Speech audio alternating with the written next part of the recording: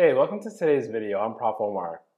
Today we're going to talk about Putnam 2002 number B3, and this is an interesting problem involving an inequality where you compare 1 over e to this number right over here, which actually is an approximation of 1 over e.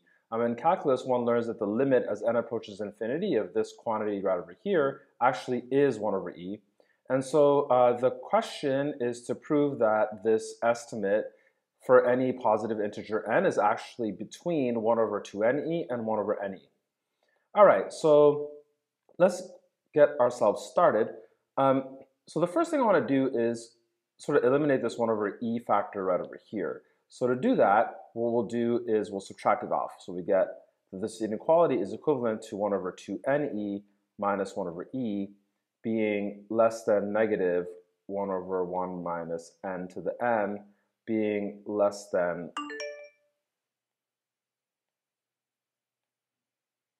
1 over n e minus 1 over e. All right, so let's now multiply by this negative sign right over here. And the reason to do that is the quantities that we have on the left and the right, 1 over 2ne minus 1 over e and 1 over ne minus 1 over e are both negative. And the reason being n is greater than 1. So it makes sense to multiply by a negative 1. And so our equivalent inequality is going to look like this, being greater than 1 minus 1 over n to the n, being greater than 1 minus 1 over n. And then we have these e's on the bottom. Okay, and then we'll multiply by e as well, just to make things sort of uniform. And so if we do that, we'll have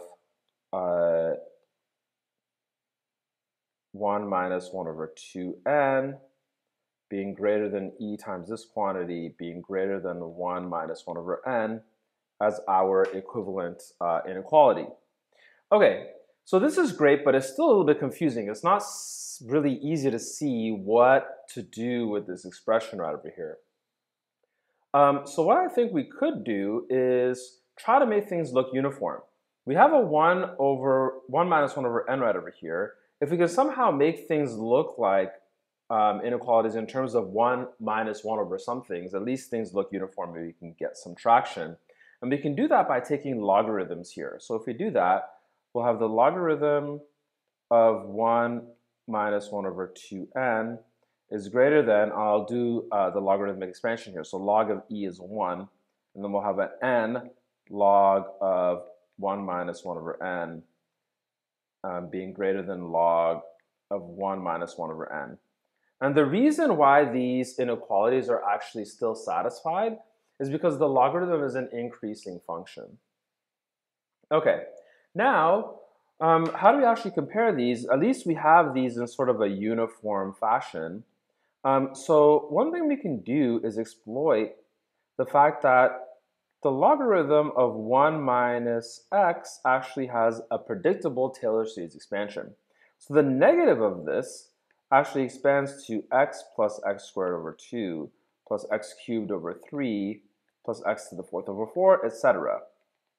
And this converges for the values of x that we have in our expressions, namely 1 over 2n and 1 over n. These are small values that are positive.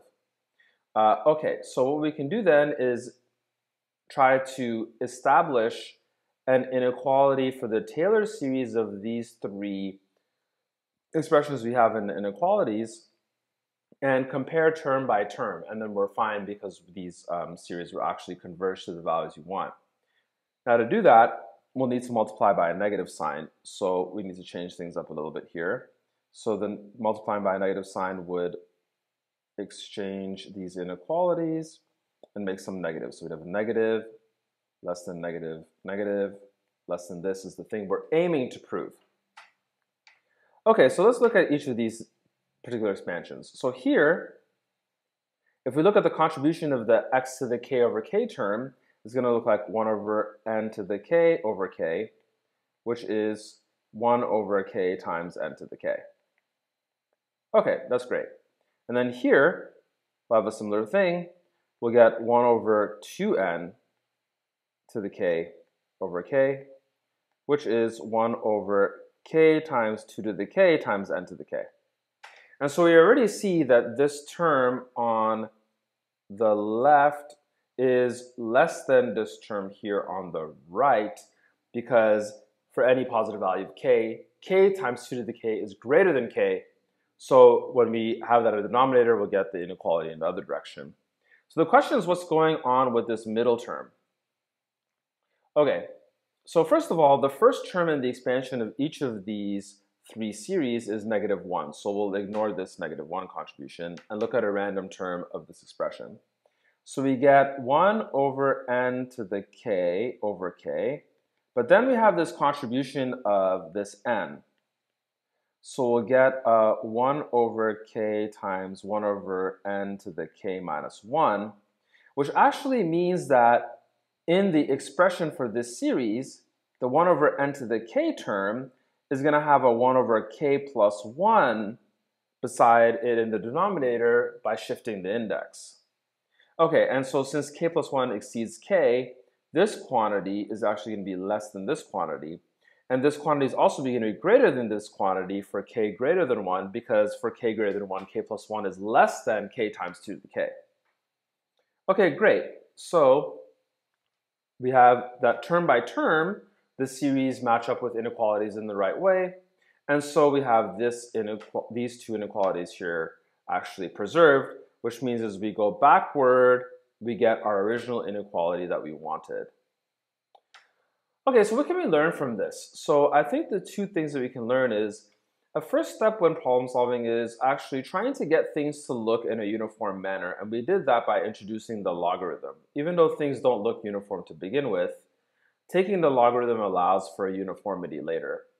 And then when we're at that uniform stage, we can go ahead and employ power series expansions that we might know in order to get a sense of how to actually establish the inequalities that we want.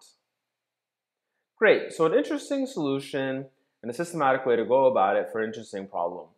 So I hope you enjoyed today's video. If you did, definitely click the like button. If you want to see more videos like this, definitely subscribe to the channel.